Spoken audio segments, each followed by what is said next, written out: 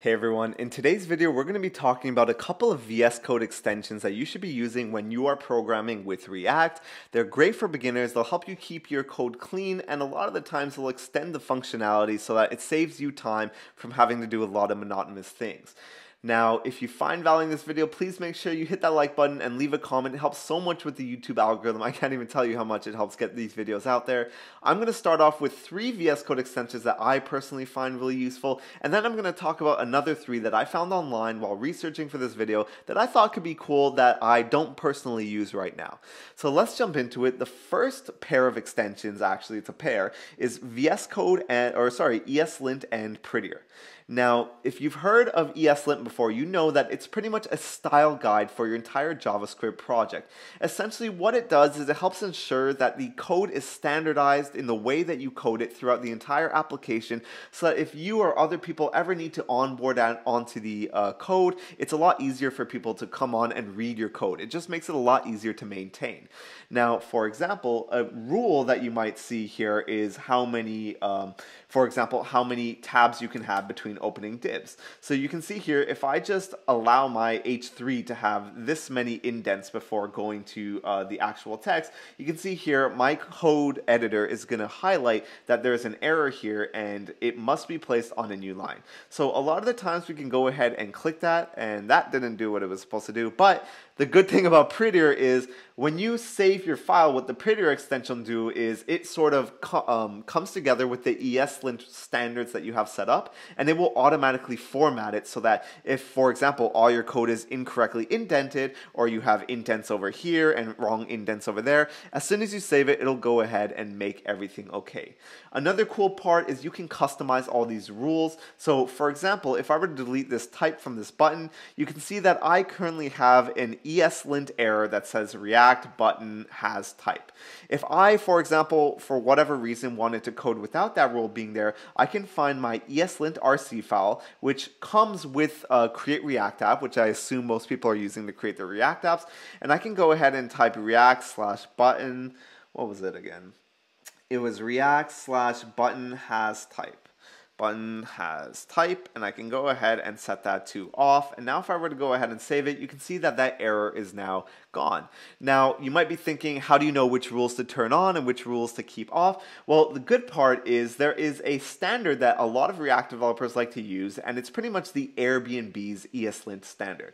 I'm going to leave a link in the description on how you can set your ESLint and Prettier up with Airbnb standards. That way you can code in a way that the majority of the React world codes in. And when someone looks at your code, it's not going to look like, you know, you did something completely crazy. I highly recommend it. I've gotten used to the rules. Some of them I'll turn off, and I have my own custom configurations for my projects. But overall, it's such a time saver, especially with Prettier being able to just hit save and have everything format properly for me. Now, our next application is going to be one called GitLens. This one's not really React specific, but I find it super useful, especially if you're developing with other developers or doing a project with a friend.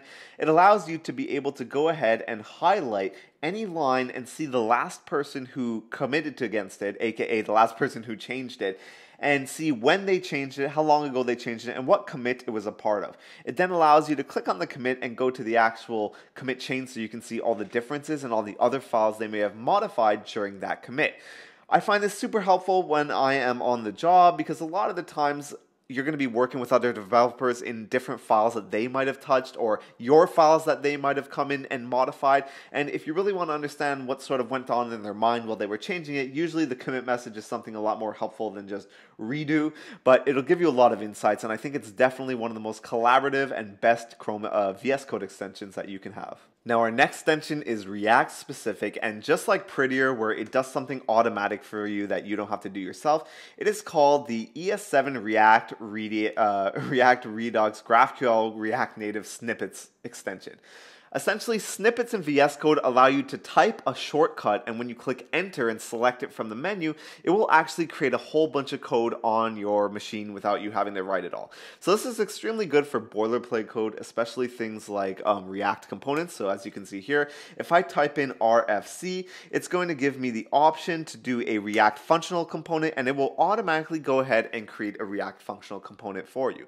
Now, if you're a more advanced user, you might like your function functions set up in a different way. For example, I like mine just being a simple arrow function, and then at the bottom of the file, I like to go ahead and default export app like this.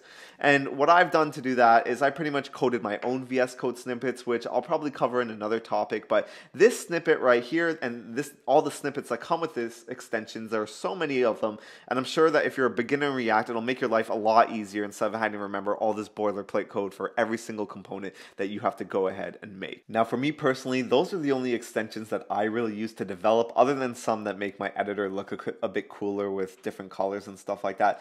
But there were a couple of honorable mentions I wanted to go through that I found online while researching for this video. One of them is called the bracket pair colorizer, and what this essentially does is it will take any of your squiggly or square or parentheses and essentially color them depending on where they are in the order and how they're nested, so that way you can tell easily where one function ends and another one might start.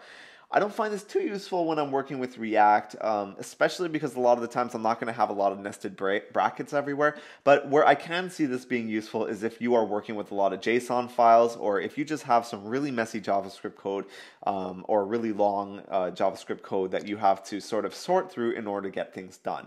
I can see it being helpful in those types of situations. Another extension I wanted to talk about was this auto rename tag one. Now this one's sort of interesting. Sometimes you might find yourself, especially when you're working with React, wanting to name the tag something different. For example, if I had this H2 tag and I wanted to make it an H1, well, what this extension will do is anytime I edit the name of the opening or closing tag, it will then go ahead and edit the other one. So for example, if I were to change this to just H1, you can see it also changed the ending tag to H2. And if I were to go ahead and, let's say for example, go ahead and delete that and type in something like div or like a p tag, it would do the same thing to the ending closing tag. And now the last extension I wanted to talk about is one that I found sort of cool and I might actually start making use of after this video. It's one called VS Code React Refactor. Now I find myself in this situation a lot of times where I might have, you know, right now as you can see on the screen, this is sort of pretty basic and not really convoluted JSX, but a lot of the times we find ourselves making new components within components, and sometimes it gets really messy and I want to move it into its own component, but then I feel like it's going to take a lot of time and you get stuck in that sort of position. But what this extension allows you to do is you can go ahead and hire whatever you think should be its own component, click this little light bulb, and then you can make it into a functional component. Choose to name it, like let's say for example like new component.jsx, and it will go ahead and it will pretty much make the new component.jsx. Now, as you can see, you probably want to turn this into a new file. This one got sort of messy. Actually, I realized you're not even supposed to pass the extension, just the component name in, and then I guess you move it into your own file after that. Actually, I wonder. Let me check and see if there's any way to make it into a new file itself. Yeah, okay, so it looks like you're gonna have to once you do this. So let's say for example, let's try that again and call this like test, my test component or whatever.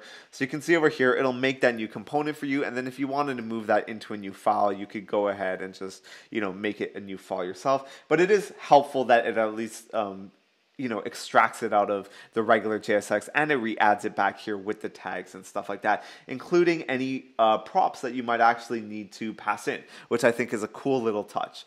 So yeah, that is it for this video. If you have anything that I missed, leave it in the comments. If there's anything else related to VS Code and React that you'd like to learn about, also leave it in the comments. I'm thinking of doing another video on snippets, but if you found value in this video, please remember to hit that like button and make sure you leave a comment. It helps so much with the algorithm, and I'll see you guys in the next video.